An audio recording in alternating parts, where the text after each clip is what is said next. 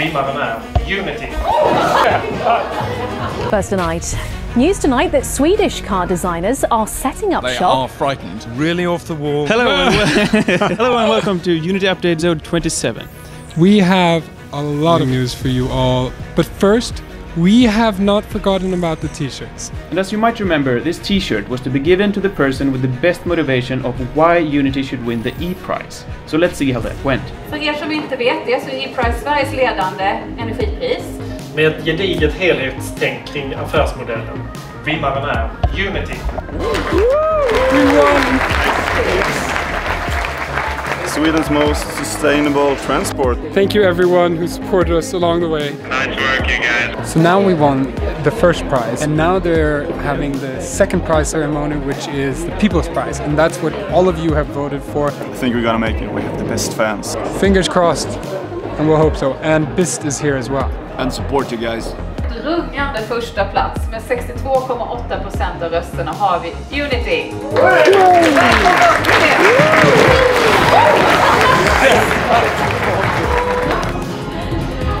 What happened, Robin? We just won the second award, the People's Award. Thank you guys for voting. We got 62% of the votes. Super awesome. Woohoo! And this is of course entirely thanks to all of you who voted and shared our ambition, and that's why we have decided to give out not just 1 but 5 t-shirts. So we'll show the lucky winners here in the comments around our faces.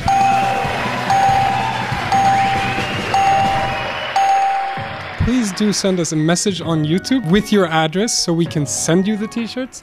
And once again, congratulations. Also, if you feel comfortable, take a photo of you with the t-shirt and hashtag Team Unity or send it to us. That would be lovely. Now on to the big news. We're here in Silverstone and we've just had a press event. And on this press event, we did a really exciting announcement. We are crowdfunding, and we'll let Lewis explain a little bit more what that means. Greetings from Silverstone in the UK. By now you already know that our vehicle is being engineered here, and soon you'll find out a whole lot more about our production plans and our other plans to be more established in the UK, of course as well as Sweden. But similarly to how we've done in Sweden, now we're established in the UK, we will make a portion of the company available for ownership through an equity crowdfunding campaign that we're now going to run on the Crowdcube platform. Ultimately, in a company like this, or any company, you're accountable to your investors, and we want to make sure that those are represented by the people. Thank you very much for listening. Check it out. It's on unity.earth/crowdcube. So hope you're excited about our crowdfunding campaign, and if you want to become an owner in Unity, check out the link in the description below. And now we thought we'd show you a little bit from the press event. What's your thought for the day? It's so good. It's a lot of people. It's almost full in here.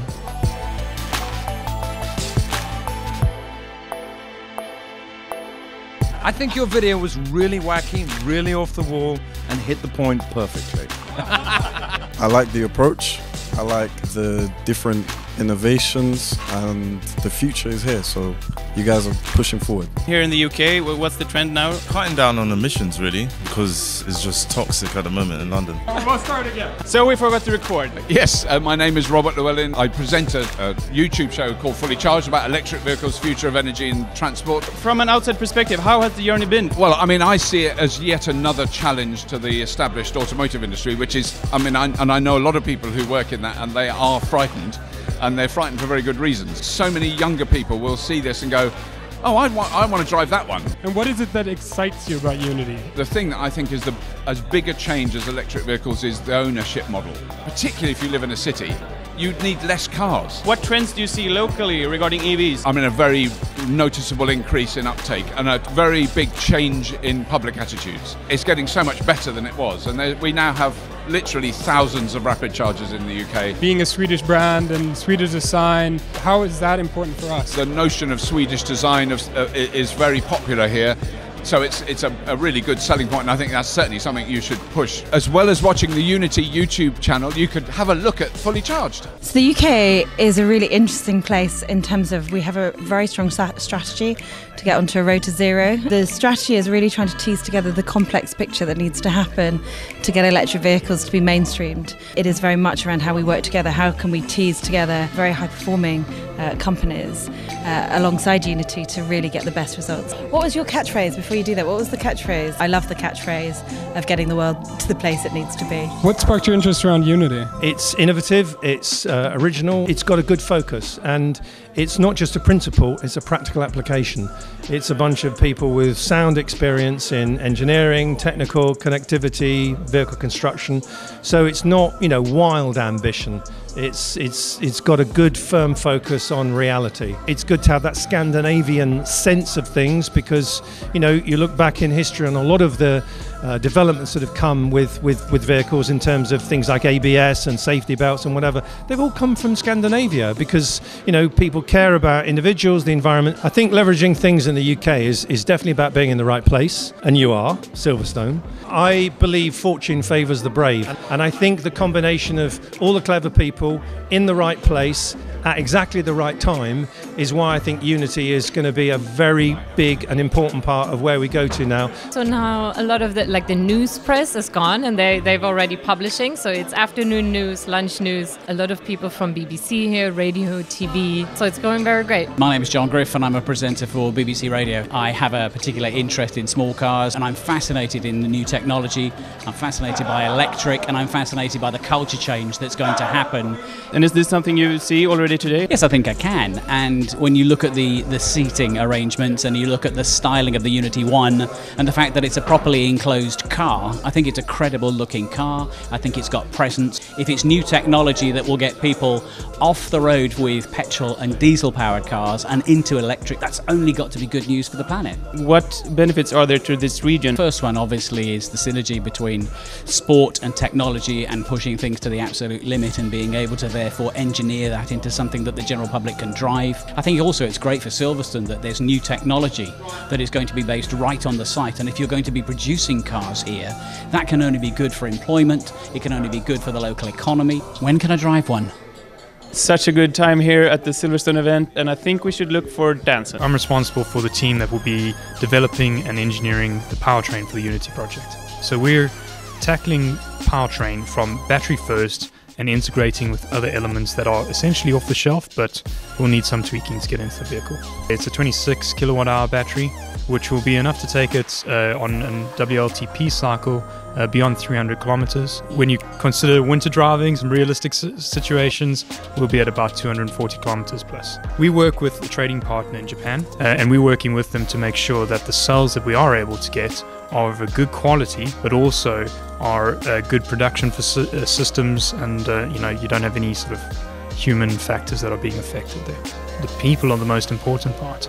And Unity, your guys, Sally, the team that's being established here, the combined vision of the people makes the product, and that motivation is very strong in me. It's an amazing ride, and for everyone supporting Unity, please keep it up. So as you heard from the press event, there is a lot of engineering going on here in Silverstone. So we thought we'd let Sally show a bit of her team and what they're doing here. It's great to be able to have a chat with you again and give you a bit of an update of where we're at. So we're really proud to introduce to you one of our initial partners, KWSP. So we're responsible for assisting with the engineering package, and in particular the advanced manufacturing and the lightweighting. My favourite part by far is the fact that we're going into an era of digital manufacturing and digital engineering, where we're able to go from simulation through CAD right the way through to manufacturing purely in a digital environment. We're looking at how we can use lightweighting to deliver a vehicle architecture that's bespoke for electric vehicle. And one of the ways that we're going to be doing that is with a new platform that KW has been developing called TopCat, which is this material here. TopCat is a low-cost thermoplastic recyclable chassis platform. The nice thing about this chassis platform is that there are some great technology transfers that we can take across to the Unity project. It gives us plenty of scope for storage of batteries, integration of the powertrain, and the ability to add on virtually any style of bodywork that you like on top. We're trying to make digital models. One of the things that we've been doing quite a lot of is scanning. So we're validating the data we've already got against some of the parts that have been created. So we're looking at what's already existing, and now how do we have to adjust that geometry? It's all about data at this phase. looking, reviewing, analysing, reflecting and validating. I'm currently working on chassis upper body structures and with some colleagues now combining the two to make a safe lightweight vehicle structure. So working with Uniti at the moment, we're able to explore completely new boundaries. In Uniti we're responsible for the integration of the powertrain system with a specific focus on the battery and making sure that the battery that is developed, which is unique for Uniti, is compatible with the motor systems, inverters, chargers. I'm working with Stuart on the Top Cat feasibility study. Specifically working on at the moment is the main traction battery, but also a little bit on power supply to the rest of the vehicle. With regards to the Uniti, we're going to look at manufacturing it, and we know what engineering problems there are to solve. So the real challenge is how do we transfer that into production, and how do we use the entire suite of software that Siemens PLM offer. Siemens, we are supporting to be able to do this with a much smaller than normal team in a much more efficient and nimble way to bring the vehicle to market. Most of the OEMs today carry a large amount of legacy. That's what I think is so excited about Uniti, where we can actually work from the start, clean sheet of paper in a greenfield, and be able to launch those processes and be able to drive those development times down to a minimum. Siemens started with the Uniti for approximately 3 years ago.